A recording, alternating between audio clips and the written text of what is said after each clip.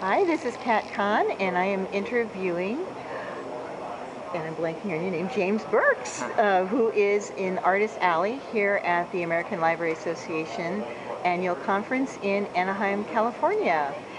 Artist Alley, we have a lot of fun, interesting people, and we're going to be asking a few questions here. So James, how did you get started in working in comics? Well, I started out in animation, and I did that for 15 years, and then I started doing comics just on my own time at night as a way to creatively express myself, and I was going to Comic-Con and self-publishing my comics and selling them at Comic-Con, and that's where I met a literary agent who then liked what I was doing, and I started working with her, which translated into getting into publishing and getting my graphic novel published through Yin Press, which is Gabby and Gator, was my first book. And I've since done some picture books, and then I have a new book coming out in September, or not in August from Scholastic. So, and that's called Bird and Squirrel on the Run. Right here. Yeah, there it is. Oh, okay.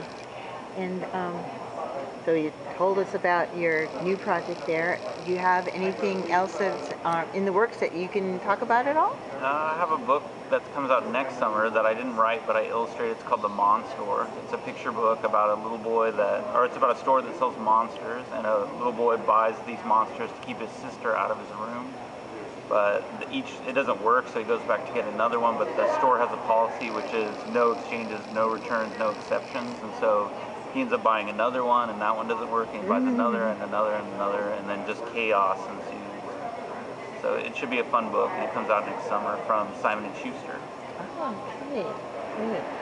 Now, how have libraries affected you in both your younger life and with what you do with comics? I think I have a love of books, so I love to go places where there are lots of books, and just to be able to find things that I haven't heard of in a library or in a bookstore. It's the act of discovery. I think that's exciting to me. It's finding books that you may not have seen and escaping into worlds that you've never been to inside of a book. And so I think the library definitely provides that as a place to be exposed to lots of different kinds of literature, comics. Okay. Now, is there any other comic that not written or illustrated by you that you would recommend to a reader? For me, I personally grew up more on Peanuts, the comic strip, and so I would recommend early Peanuts stuff to anybody, and they now have those big collections, which are great. Other than that, Doug Tnaple, I like what he does, a lot of great art in that, because I tend to focus more on the art side of things than necessarily writing, but so if the book is illustrated really well, then I will pick up the book and read it. So the Amulet series I think is great. I'm trying to think one that I really like lately. Oh, Anya's Ghost, I think, by Vera Goss something. Brosco. Grosgo, yeah, that one is a great book. It's a great story. I think First Second, the publisher, does a lot of amazing books that have really good stories in them. Now, what one piece of advice would you give if someone came up to you and said that he or she would want to get into creating comics?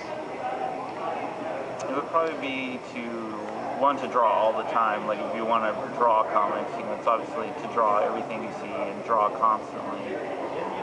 But in terms of writing, it's just,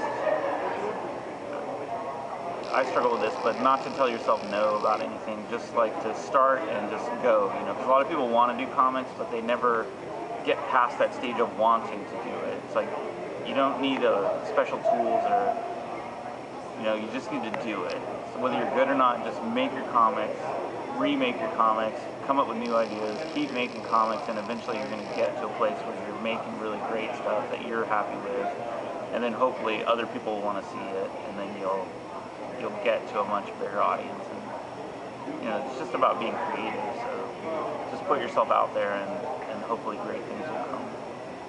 Yeah. Now I'm going to probably put you on the spot with this one, but What would you like libraries to do for comics that you don't see them doing yet?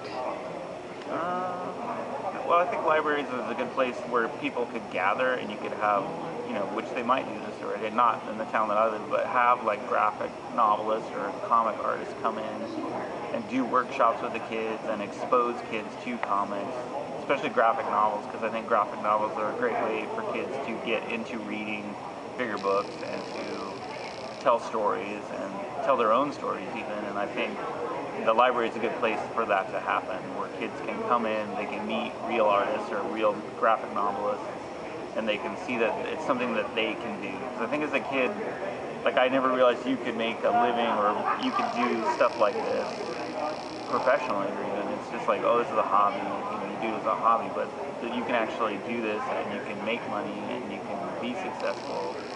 It's a lot of work, but it's awesome.